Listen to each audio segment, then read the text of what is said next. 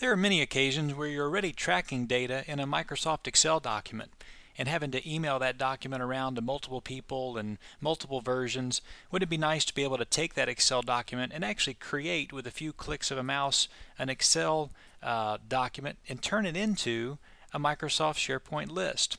Well, with SharePoint 2007 you can do just that. Let's get started. The first thing that you're going to want to do is open up your Excel document that you want to import. And let's say it's this contacts list here with our names and phone numbers and email addresses.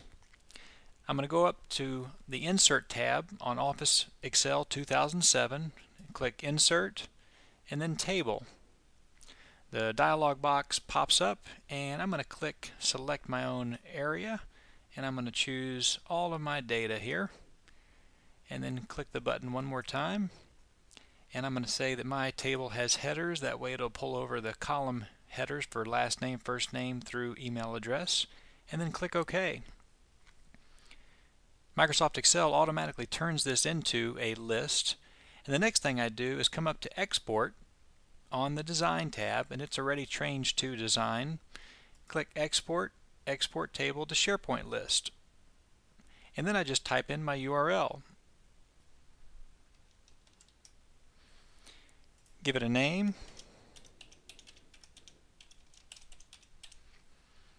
and then I can also have the ability to synchronize this document and make it a read-only connection, but I'm going to set contacts list as the name. I could put in a description and then click Next. It's going to read the fields and then return what it's found. It's showing that each of my lists are a single line of text, and to publish this to the site, all I do next is click Finish.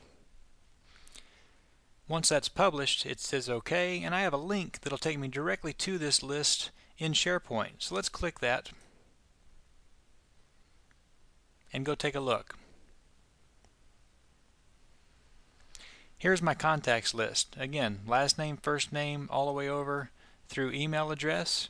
And notice it's created a datasheet view just like I have in Excel.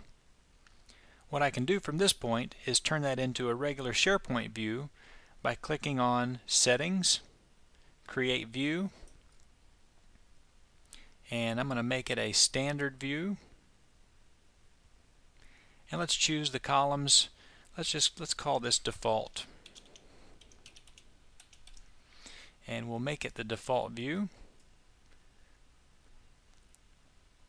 And I want to see the last name, first name, company. I want to see all of that information in that order, and I want to sort it by last name,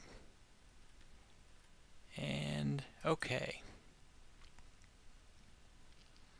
And there's my contact list. So I've opened Excel, couple of steps, couple of clicks, gave it a name, published it, and that easy. I've created a new SharePoint list out of a Microsoft Excel document.